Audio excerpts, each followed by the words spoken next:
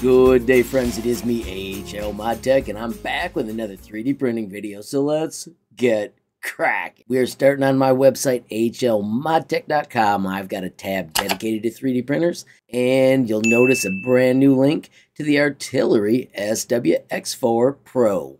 Now, currently, this has one video. It is how to assemble and level in about 15 minutes. We have also got a link to the website. I'll show you where that is. As you can see when we get here, there is a support tab, and then I want to highlight today the download. If for some reason you could not find your manual or your USB stick, they are all right here. There are also firmware updates, and then today what I'm looking for is the slicing software. Now it is on the USB stick, but just in case, I wanted to see if there was a newer version as well. My PC is using Windows, so I'm going to grab this one right here. Almost immediately it switches to a download link, and we can save it to our computer. I will put mine in my downloads folder. And just like that, it is complete. Let's double click and install. Note we get a Windows protected your PC because it does not know this app. I'm going to hit more info, and I'm going to choose run anyway. I will allow it to make changes. And next, I'll accept the default and let it do its thing. And finally, click finish. Friends, with that installed, I'm going to return to a desktop view, and right here is Artillery Slicer. Let's double click and get in it for the first time. And this is where we find out it is related to Prusa Slicer. That's, of course, on this screen we choose other vendors, and we need Artillery. We're going to pick Artillery FFF, and if we look right down here, Artillery Sidewinder X4 Pro. Now we can click next. I am going to just hit next on this page, and then we want to choose the X4 Pro, and it shows us to do all and all and all to bring those in. And then, of course, hit next. We do want automatic updates on, and I will allow it to update built-in presets, so we can finally click finish. Friends, I'm back on my website, and I want to show you the centimeter cube. This is a file you can download. It is the simple cube that I always start printing with.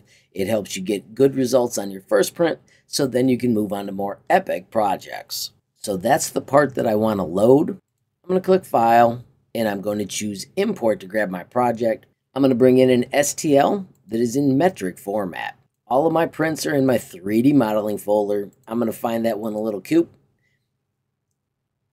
quicker by going to the search, and I have a 1 and a C in front of it because that helps me search for it even faster. Once I open it, we have got the tiny cube inside the slicer. This is awesome because it goes quick, lets you know if you've got your printer set up right before you move on to bigger and better projects. We are not going to be using ABS. We want to switch filament and use PLA, and I saw an HS on the package label, so we're going to use PLA HS. If you're interested in learning more about these, you can come over to this tab, click on them, and you'll be able to switch just like this to see what the settings are for each one. The main ones that you worry about are the temperature of the nozzle and the bed. I'm going to switch quickly to the print settings. Notice this is going to print with 0.2 millimeter layers. First layer is 0.25. It'll have 3 perimeters. It is not a spiral vase. On the top, we will have 5 solid layers. On the bottom, we will have 3. And the seam position is the rear, and it has fuzzy skin.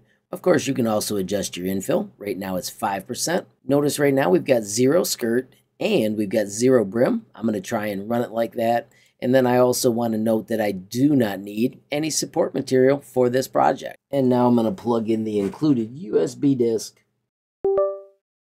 Once that connects, let's export the G-code. Notice that was drive F, so I'm going to switch to drive F. It'll be called 1Cube PLA High Speed. Finally, save changes. Notice we have the exporting finished, and I can eject it. Let's take it over to the 3D printer. 2 quick fixes before we get going. This cable should not be hanging this low. The first fix is to get this cable up in the air. Shout out to Goes 2012 for giving me a heads up. This was dragging below before. Now I have taken one of the twist ties that came with the printer, and I've just twist tied this to the loop so that way it cannot sag that far. Friends, I had this attached vertically, which is not correct. Now in order to switch it, I am pulling it all the way back through because I don't want to waste any of the filament. It's really pretty silly though, you should just snip it and start over.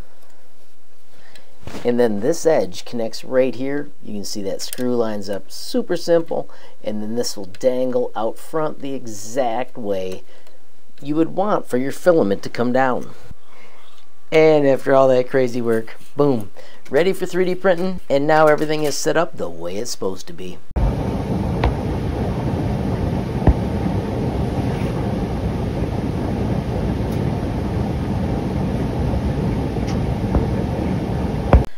Alright everybody, so here we have it. Moment of truth. Plugged in. This is our print button. If we go to SDA1, there is our one cube. It gives us a preview, and go figure, it looks like a cube. Let's hit print. The bed took about 3 minutes to heat up. I will likely try to preheat things before my next print.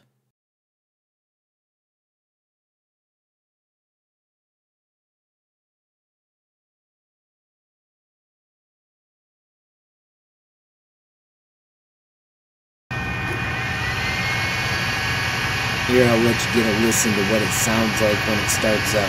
Some of that noise is actually the heating in my house, but at least it gives you an idea what kind of noise you'll get with the SW-X4 Pro. I am also moving this to a more stable table for the next print as well.